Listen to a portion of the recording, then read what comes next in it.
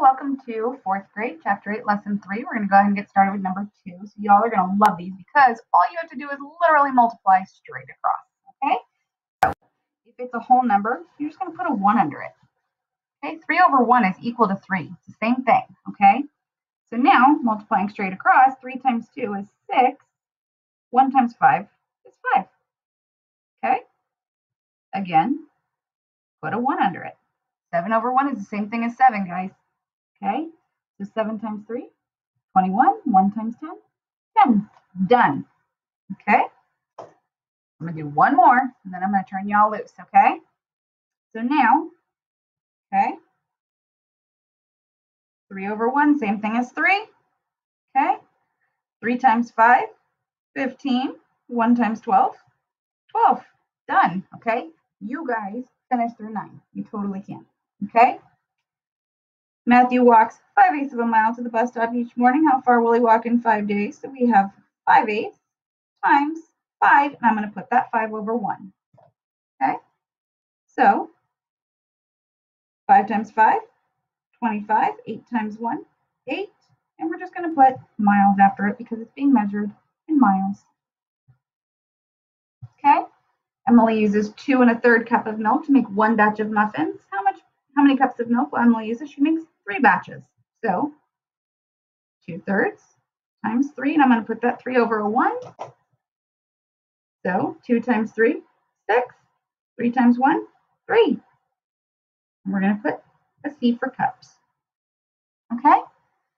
Pretty easy, guys. All right? We're going to go over to the back where you guys are going to do the lesson check because you can. You're amazing. You're incredible.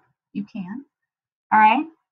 And this says, Ivana used 3/4 of a pound of hamburger meat. She makes 3 hamburger patties. Each patty weighs the same amount. So remember, we are splitting up that 3/4. Okay? So the 3, we're splitting it up by 3. Well, 3 goes into 3 once, and we're going to keep our denominator. 1/4 pound, guys. Okay. You ready? All right. Write 7/10 as a sum of fractions 2 different ways. So we could put 1/10 plus 6/10. Okay. We could put 3/10 plus 4/10. Okay. You could do 5/10 plus 2/10, anything that equals 7, guys. Just add anything up to 7. Okay. So pretty easy, y'all. Okay. All right. All right. Lance wants to find the total length of 3 boards. He uses the expression 3.5 plus 2 plus 4.5. How can Lance write the expression using both associative and commutative properties of addition? Okay. So he could add the 2 plus, not right there, sorry guys, 3.5 plus 4.5. Boom, done. Okay. Now, I am going to show you guys really fast a really fun little way to tell which one is bigger. Okay?